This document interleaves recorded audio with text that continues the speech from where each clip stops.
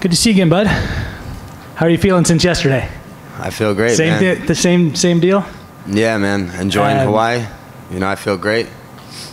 Talk to me a little bit about, I guess, the path to get here and who you had to go through and what you feel like the challenge is on Saturday night. I mean, is this a bigger challenge than the first two fights in the tournament, or do you feel like maybe you had it a little bit tougher in those first two and this is going to be a breeze?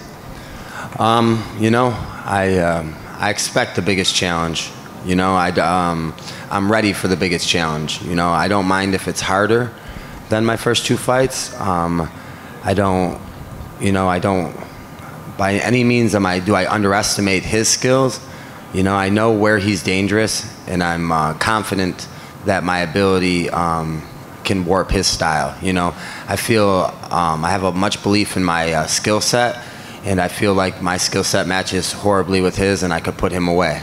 Now, comparing him to my last two fights, you know, I'm not sure. That doesn't really matter if it is, you know, but I'm ready for the hardest or the easiest fight of my life, but I'm prepared for the hardest, you know. Is that piece of hardware in front of you bigger and more important than the giant fake check that you'll get if you get your hand raised on Saturday? Or that check's pretty good too, of course, but. Yeah, I fight to be the best. So when I got into this, I wanted to be the best in the world, and that's what I'm chasing. I believe I'm the best bantamweight, 135-pounder in the world, and with this belt, it'll, you know, it'll give me more notoriety to say that. The money, you know, I didn't get involved with this just for the sole fact of money. When I started fighting and I went on that humongous streak, you know, 24 fights in a row, it was not for money. Saturday night, it will not just be for money. It'll be to call myself the best bantamweight in this division, and it'll be to claim this belt. The first time, September 12, 2020, I fell short. It's the only loss, burning a hole in my record, on my mind, and it was a longer road than just these fights in this tournament to get here. You know, I had to go through Albert Morales on short notice. I had to go through James Gallagher in Ireland, hostile territory. I think that fight, stylistically, might even be a harder fight, you know, than him. You know, you put him on the floor with James, I don't even know if James can't submit him, you know? So, you know, styles make fights, and, you know, I took a long road to get here. 4 fights, 4-fight winning streak, a few years, you know, on the plus side, getting ready, and, you know, now Saturday, it's all about claiming this gold. He told us yesterday that he feels like this final is probably the best matchup that could have happened coming out of this tournament. But he was a little surprised that you were here. Gave you all props for your skills, all that kind of stuff. But he thought, I felt like he was the underdog maybe in the first couple fights. And yeah, maybe I was a little surprised to see him there. What do you think about him being in the final? And is he who you expected to see standing across from you on Saturday night the whole time? You know, I didn't know who to expect. You know, I just figured the bracket would play itself out. I didn't look too far into it and think like who would be on the other side had it made it to the final. All I thought is maybe, you know, Kyoji Horiguchi might have been the best guy before the tournament had started, and I had him first round. That's all I had thought. And, you know, it surprises me when a lot of these people underestimate me, you know. But, you know, I've never been finished. You know, he has. I've never been knocked out. I've never been submitted. He has, you know. My loss is a razor-close loss to Juan Archuleta in a fight where I was dominating until I got tired. You know, I could be sitting up here easily 18-0 had I don't get tired and end up in the bottom of a scramble or two, you know. Had I got a little better preparation, and, you know, it wasn't during COVID when gyms were closed and it was hard to get training partners, you know. Now I'm here full force, better, stronger, older, wiser, you know. In my brain, you know, in my brain, as I said, I have a loss, but to me it's a lesson. You know, no man's ever trumped me out there. One man has survived me. And Saturday night, I'm going to dominate him and come to finish him. And we'll see if he survives. And if he does survive him, I'm going to make sure I dominated every round so that no judge can score it in the other fashion, you know, in the other favor. So, You know, this is going to be my coming out party. I'm the guy. I'm the most dangerous guy. I'm the finisher here. I have more finishes than him. I have more rounds won than him.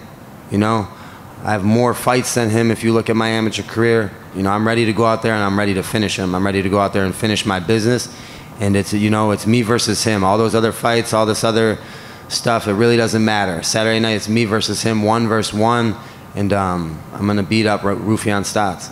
We talked yesterday briefly about, you know, now you're not just needing to think down the road about, okay, if I win, I've got Sergio. Now you got to wonder about Sergio or Pitbull. So I guess I'm curious what you think about Pitbull moving down to 135. Do you think it's going to be hard on him? Do you think he's crazy from having been at 55 and 45 and that 35 might be a tough cut for him? Do you know it? Do you have any inside info about what this might be like for him? And do you think he's making a smart move, I guess, to go this route? I think it's great, you know, great for the division, great for the promotion. I have a lot of respect for Patricio Pitbull for moving down, for trying to chase history. You know, to be a 3-weight world champion is hard to do. He defeated Michael Chandler, knocked him out for the 155-pound belt. He was the only person to defeat A.J. McKee at 145 for that belt. You know, he was a long-time holder of that belt. And now he goes to try to become a three-weight world champion. Now he'll be a 135-pound contender against Sergio Pettis. And no, nothing but respect. I hope that he gets it done. I want to fight the #1 pound-for-pound fighter on the Bellator roster. I want a chance at the #1 guy. You know, the true #1 right now. That's the record. You know, that's what it says. So I want him to win. I want to test myself with all the momentum against the #1 guy. And if Sergio does get the job done, he'll have, you know, been the one to get the #1 guy. So either way, I have a super fight lined up after this.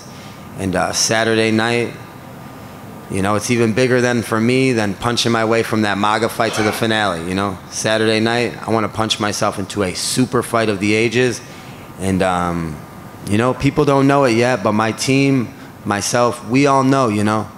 I'm the best. I'm one of the best bantamweights in the world. I believe I'm the best bantamweight in the world. My team and, you know, myself, more importantly, we know.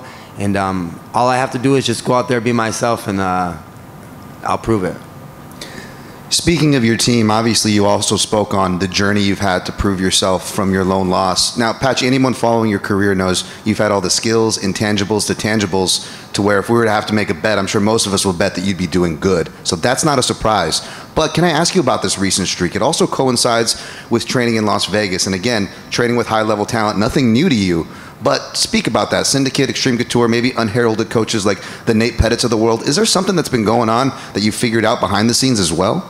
Yeah, my training regimen was completely different at Jackson Wink. I trained almost as a hobbyist. You know, I went to the gym and it was all watered, you know, no offense to them, but at the time it was a little bit watered down. I trained with a lot of amateur fighters, a lot of low-level pro fighters.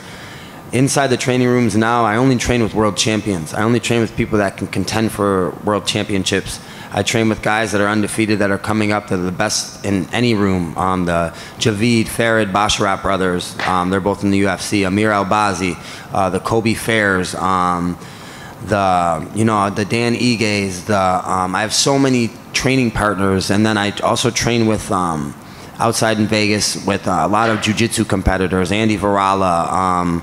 I was just on the mat with Cody Steele, Damian Anderson, JT Torres, Gary Tonin, you know, my coach Jake Shields, so many of the highest level jiu-jitsu competitors, and then also my coach Harry St. Ledger, you know, like you said, the coaches of the world, the Nate Pettits, the Harry St. Ledgers, you know, my coach Harry and me, we set out to win a world title a couple of years ago, and he's been with me ever since then. And I was so young, and I was such a finisher that when I got there, I got so excited to try to finish, and I used so much energy. So we, you know, like you said, we made adjustments, and, you know, he came with me to Las Vegas. Even though he was in Albuquerque with me, he flies to Las Vegas to help me close out my jiu-jitsu, you know, all the, you know, the things that we feel we need to focus for this fight.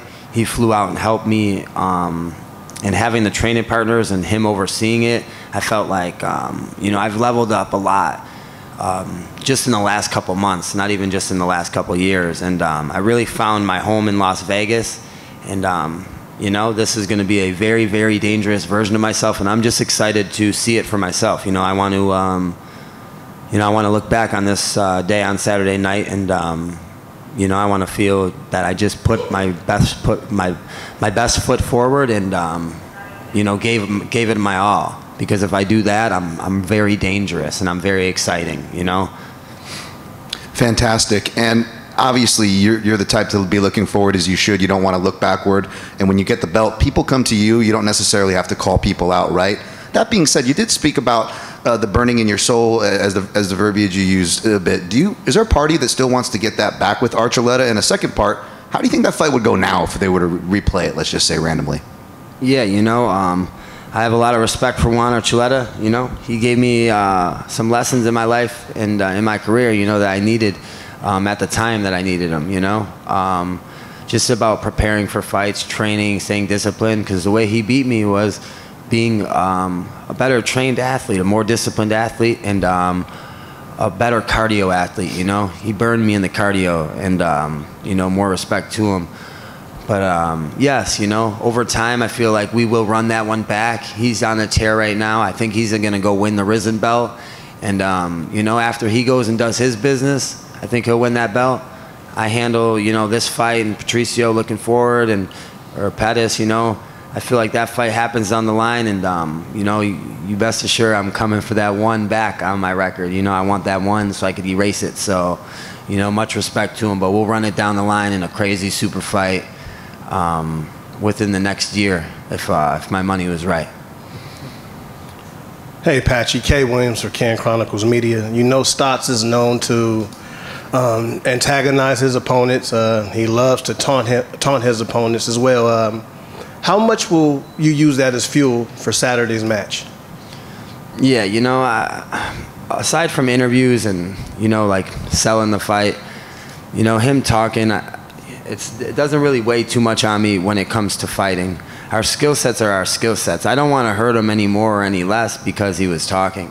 You know, granted, let's say maybe it'd feel a little better if I put him through the ringer as opposed to getting a quick submission on him. Like some people, I submit him and I don't even do no damage to him. You know what I mean?